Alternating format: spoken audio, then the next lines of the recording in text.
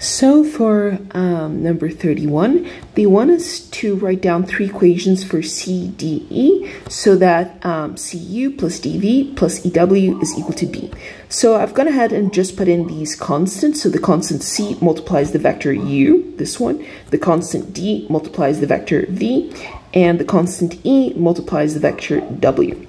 And so let's write the three equations. So for the first equation, we're going to write for the first element here, this first element.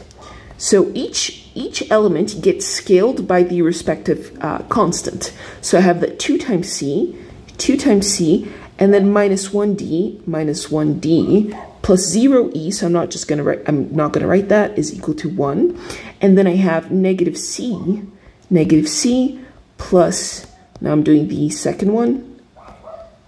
So I have here that negative C plus 2D minus E is equal to 0. And then I have here that for the third one, I'm going to compare the third items. So 0C minus D, so I have that minus D plus 2E is going to be equal to 0. Okay, so once we're here, let's just express these in a different way.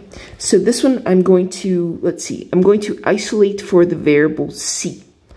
Let me see, yeah, I'm going to isolate for the variable C because D is in, I have D in every single equation, right? So if I can isolate things in terms of D, then I can plug it back in and solve for what I want.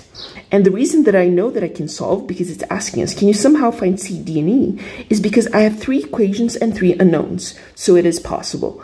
So with this being said, I'm going to express C in terms of D. So I have here that 2C is equal to 1 plus D, and therefore C is equal to 1/2 plus D over 2. So is equal to 1/2 plus D over 2. Okay. And let's see what else. And then from this one, I'm also going to express E in terms of D. So here I have that 2E is equal to D, and therefore E is equal to D over 2. And so E is going to be equal to D over 2. Okay, so now that I have, and maybe let me put that in a different color. Now that I have E in terms of D and C in terms of D, I'm going to plug these two into the middle equation.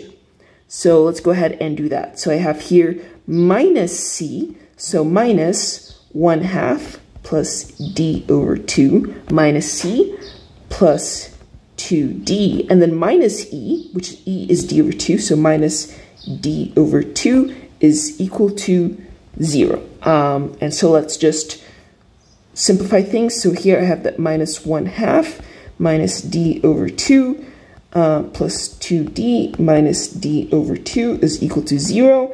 And so minus D over 2 plus 2D, I'm going to have that D is going to be equal to, and I'm going to bring the negative 1/2 to the other side. So D is equal to 1/2. Okay, so if D is equal to 1/2, now we can find E. So E is going to be equal to 1/2 divided by 2, and therefore E is going to be equal to 1/4. So I have this here. Let me just remove these circles. And lastly, I'm just going to plug in the D is equal to 1/2. I'm going to plug it in here. So I have that C is equal to 1/2 plus D, D is 1/2, so I should put that in, plus 1/2 divided by 2. So that's equal to 1/2 plus 1/4. So therefore C is equal to 3/4. Okay. And yes, it is possible. So we say that C is going to be equal to 3/4.